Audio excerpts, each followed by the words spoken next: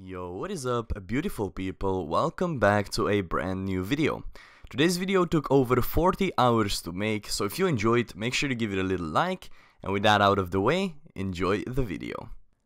So the first thing on the list in this episode is to complete Western Provinces Diaries and Kandarin Diaries. Now if you're unfamiliar with both of them, the most annoying things on these diaries is first on Western Provinces, you have to catch 1,000 chompies, which is what I'm doing in this clip, and in Kandarin you need to get the roll 5 in Barbarian Assault in every roll, and that one takes a long time if you're in an unorganized team.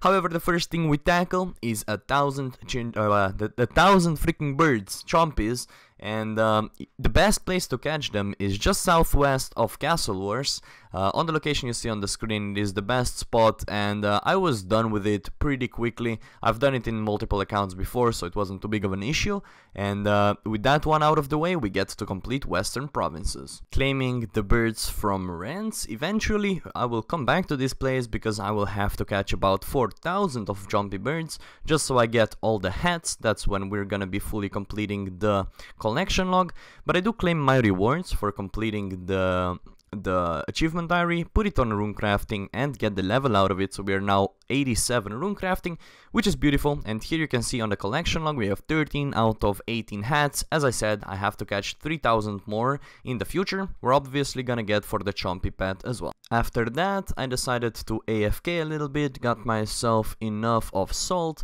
to burn braziers all around the game. If you don't know what this does, basically it just makes everything easier. Is a reward from completing something with my arm quest. My arm's great advent. I don't freaking know the quest name from the top of my mind, but I light braziers all around the RuneScape. The most important and notable one here will be the Godwares dungeon one. I'll be using that one a lot. If you don't know what it does, basically you do not lose stats when you go to Godwares, which is awesome. That brazier is probably the only useful one, and in this one I forgot to unload the steel bars, so I never actually light it. And then after that, I had to get myself chute bones. We're now working on Kandarin Diaries. Got myself chute bones, 1 in 200 chance of receiving a dragon full helm. And then after this was the last thing I had to do before I had to get a roll 5 in every single Barbarian Assault roll. And that was quite a grind. That took me like the whole afternoon. But yeah, as you're gonna be able to see, I ended up completing that one in a little bit as well.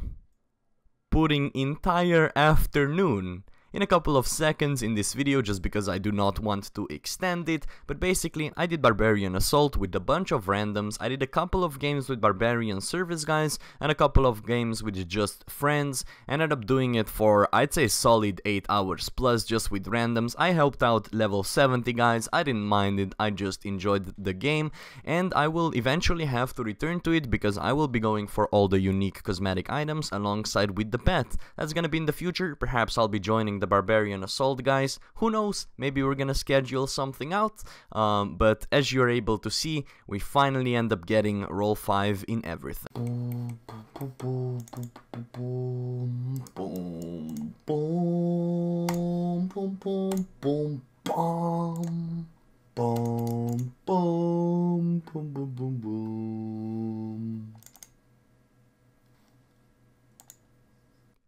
I never intended to put that in a video, but I just think it was hilarious. So if you didn't notice yet, I'm voice commentating over all of that I recorded. I always do that when I visit my parents because I still play the game, but I just cannot really annoy people. Either way, end up claiming my rewards here, get a little bit of a rune crafting experience.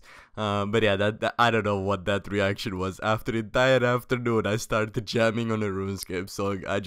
I don't know, man. Anyways, let's continue with the video. You know what I say, hard work always pays off. We're talking to Miss Twiggy right over here, and she's gonna give us an achievement cape.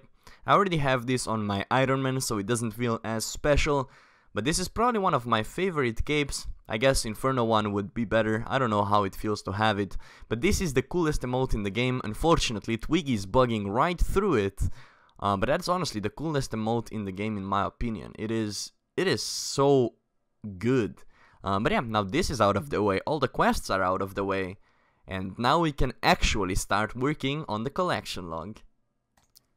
First thing I decided to do though is finish an agility level. I was about 200k XP off 90, and I decided, you know what, let's knock this one out of the way. So here is level 90 agility. I no longer have to boost to use RD course, which is beautiful, but I will probably still be using pies just to prevent me from failing. So at that point in the video, we start working towards getting 99 Slayer.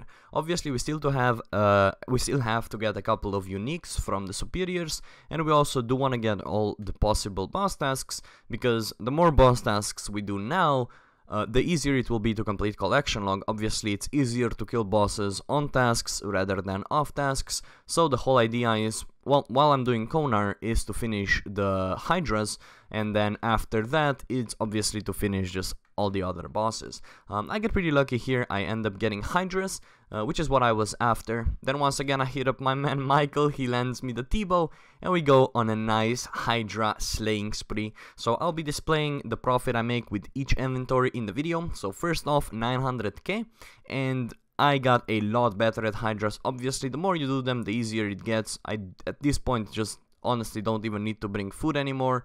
But yeah, 700k in the next trip, 800k in the next trip, and 960k in the next trip. So basically I still don't have a unique at this point in the video. However, that is going to change. A little bit of a spoiler, we end up getting a nice little farming level here. I am now doing farming runs every single morning.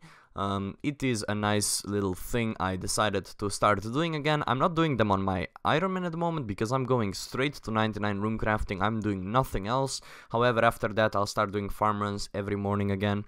So 600k trip there, probably a little bit of a bad one. 1.3 million trip here, 1.4 million actually, even over. A beautiful trip. And then 1.3 million, had two back-to-back great trips there. And at some point here I should be receiving an item. However, this has been such a long freaking video already that I don't really know when I get it. But as you can see, money flowing in. This obviously takes a lot of time to complete. I'm spending 20 minutes to put 3 seconds in the video. But as you can see, a lot of 1 mil trips. Definitely changed my standpoints on Hydra a little bit, and here it finally is, our first Hydra unique at KC379, almost 279. We get ourselves a Hydra leather. So I didn't know about the price of this thing. I was hoping to get like 2 mil for it. Ended up being 7.4 mil, so not bad at all. Probably could have waited and sold it for more, but just had no idea about the prices. And this is one of the final trips, 1 million in the end right So here. Due to popular demand, I will not be showing hardcore Iron Man clips and my regular Iron Man clips in this episode. A lot of people in the comment section and in general want to see the hardcore Iron Man videos return, and I'm doing you guys a favor. I'm now recording both my Iron Man and both my hardcore Iron Man separately, and I'll be making full, just hardcore Iron Man specific videos for you guys in the very near future. I'm really excited for that. I did a lot of progress while I was playing my main. I also obviously always play my Iron Man at the same time, and when I'm not bossing I also play the hardcore Iron Man. So my priorities are still main, then Iron Man, and then hardcore Iron Man. So for example, when I'm doing Hydras on main, I'll do rune crafting on Iron Man and I will not be playing hardcore. When I'm doing regular Slayer on my main, however, I will be playing Iron Man and I will still be playing my hardcore.